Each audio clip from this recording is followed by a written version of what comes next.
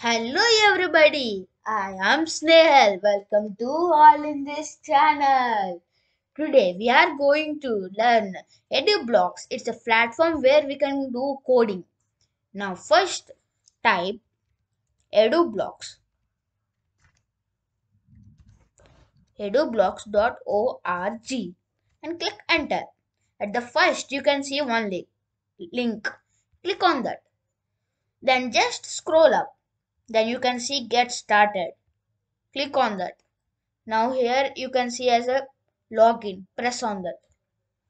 Now you can write your email address and password. I will log in with my Google.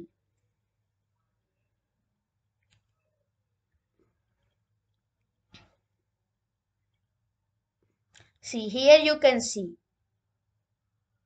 Now click at get started. And you can click this on these five things you can see anyone. I will click on Python. And you can write here the name which project you can do and write the start coding. Click on the start coding. If you want in the text only you can use this option. If you don't want you can take out. And you when you write the get started it will be started.